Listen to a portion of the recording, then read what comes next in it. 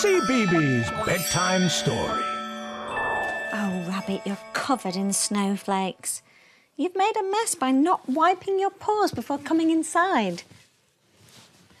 Tonight's story is about a little rabbit who loves having fun in the snow. But when he gets lost, he needs help from a very special friend. The story is by Catherine Walters and Alison Edgson and is called The Magical Snowman.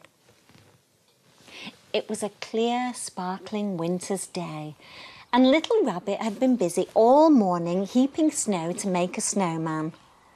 "That's lovely, Little Rabbit," said Daddy. "Could you finish it later, though? I need you to find some berries for our tea." "Snowman will be sad if I leave him now," Little Rabbit said. "He'll be fine," said Daddy gently. "He's just a snowman. He isn't real." "He is real," said Little Rabbit.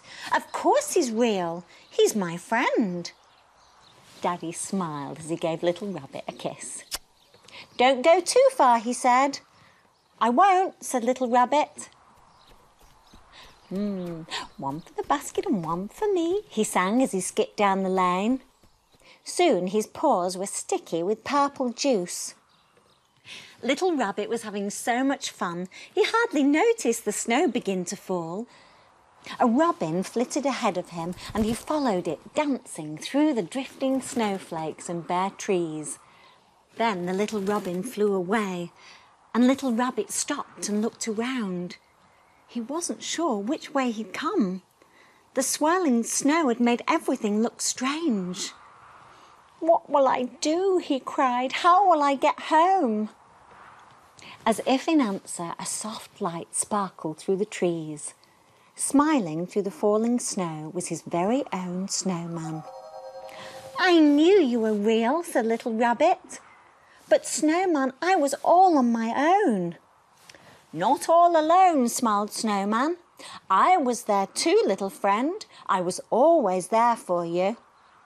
Snowman dusted flakes from Little Rabbit's fur and lifted him onto his shoulders.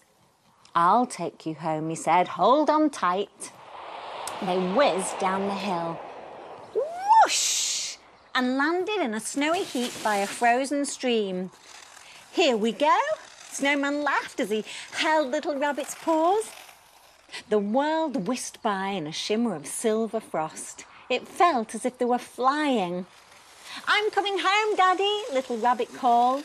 Whee! Suddenly, Snowman skidded to a halt at the bottom of the hill. "We'll have to walk now," he said, as he swung Little Rabbit into his soft arms. "Are we nearly there yet?" yawned Little Rabbit. "Not far now," said Snowman. Meanwhile, Daddy Rabbit was hurrying through the whirling snow. He was very worried and he shivered in the icy wind. "Little Rabbit," he called. "Little Rabbit, where are you?" "Daddy!" cried Little Rabbit when he heard his call. He leapt from Snowman's arms and bounded up the garden. Daddy Rabbit swept him up and hugged him tight. "Oh, thank goodness you're safe," he said. "I was so worried about you all alone." "I wasn't all alone," said Little Rabbit. "Snowman took care of me." "Oh, did he now?" chuckled Daddy. Snowman stood quietly in the winter darkness and Little Rabbit smiled at him. And he saw Snowman was smiling too. That story made me smile.